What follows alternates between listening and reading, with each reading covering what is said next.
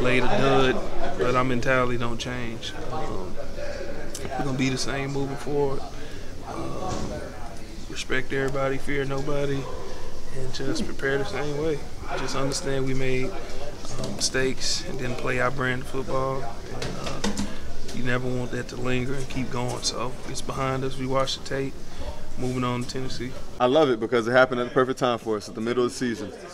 So for us, it allows you to evaluate yourself, right after a bye too, So this week coming in, it's all about getting the guys' momentum back up, understanding we're a good team. We just took one bad loss, that's it. Don't get to thinking in the past. Everybody's bringing up like Pittsburgh last year and I guess the losses after that.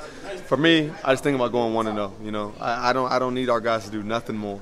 Worry about Tennessee Titans, take care of ourselves. At the end of the week, if we're 1-0, we're good.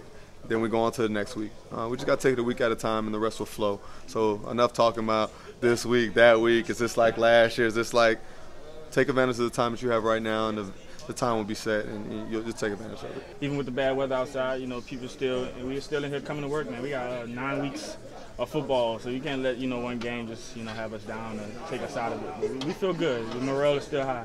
We know what we have to do. Like I was telling somebody, if you played in this league long enough, you've had a game like that where you didn't play your best football. Well, we didn't play good football at all.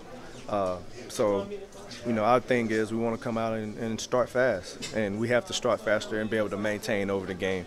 And I feel like that's part of Panthers football.